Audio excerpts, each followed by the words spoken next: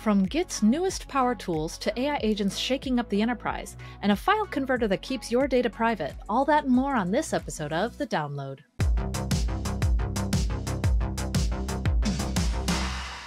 Welcome back to another episode of The Download, the show where we cover the latest developer news and open source projects. And please like and subscribe. I'm your host Cassidy, and I work here in developer advocacy here at GitHub. Let's get into it. Alright folks, let's kick things off with some big news from the world of Git.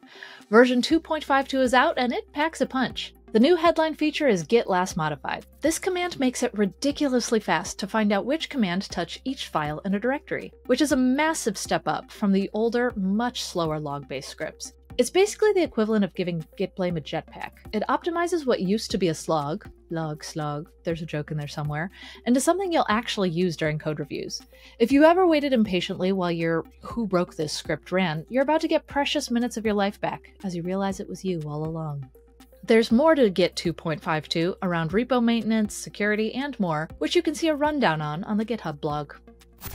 Now, let's shift gears from source control to the ever-present AI, and I hope you're ready because Google just shook up the leaderboard with Gemini 3 Pro. It has landed.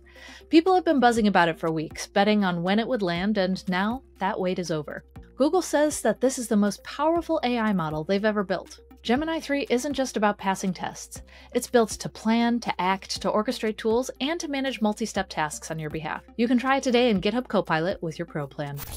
Speaking of agents, Microsoft revealed at their Ignite conference this week that they're also raising the stakes with their new Agent 365. Think of this as mission control for AI agents in the enterprise. AI agents are multiplying like the number of browser tabs I have, and Microsoft wants you to manage and observe them with better control and discipline than I have with all of my articles that I'm definitely going to read someday.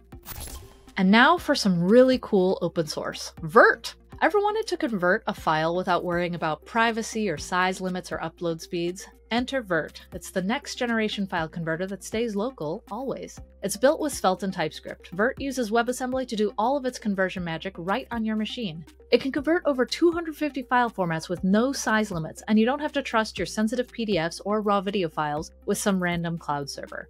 Just hit vert.sh and let your browser do the heavy lifting. And that's all for now.